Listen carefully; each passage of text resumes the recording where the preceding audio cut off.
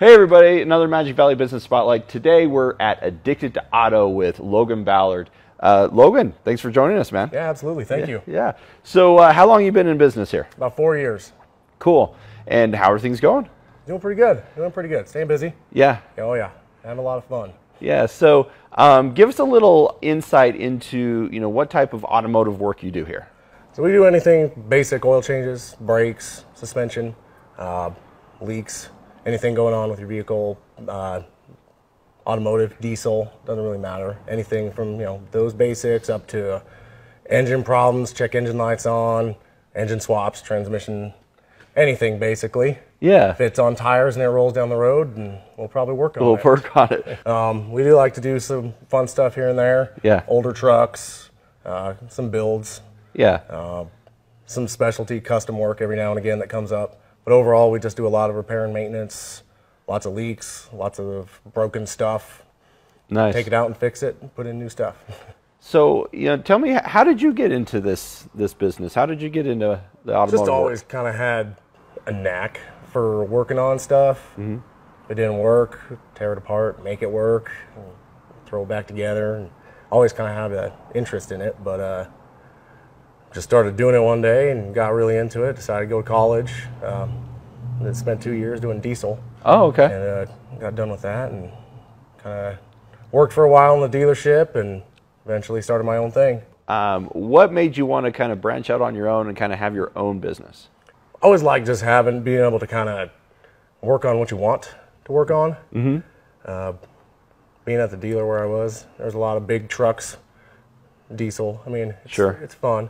But I did like working on cars and pickup trucks, things that were a little bit smaller.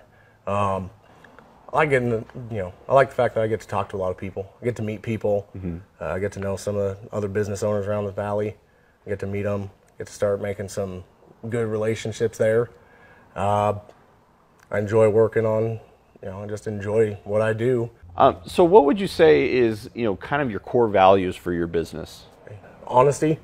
Try to be honest with everybody. It's not all going to the mechanics. You don't always get the best news, but you got to be honest with them. You got to have some integrity. You can easily lie to somebody about something, but that's not what we do here. You got to be honest. Sure. What types of things do you like to do outside of work? Outside of work, fishing. I like go fishing. Oh, okay. We got a rat rod that we built that we kind of do on our off time. That's definitely something we have a lot of fun with.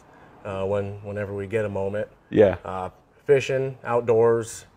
I got 2 little girls. Hanging out with them's the best. Right on. I mean, basically anything outside. Cool. So yeah, this is just the rat rod. Call it the Riddler. Basically a 1930 Chevy Coupe cab.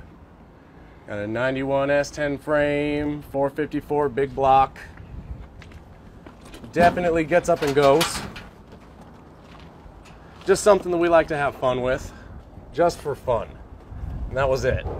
It's been kind of a budget build. Pretty much everything from it is found out of a field, junkyard, something like that. The most expensive part of it is the rims and tires.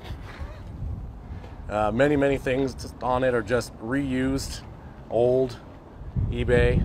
Found a couple of guys on Craigslist in Boise that I got 454 parts from, and turbo 400 transmission.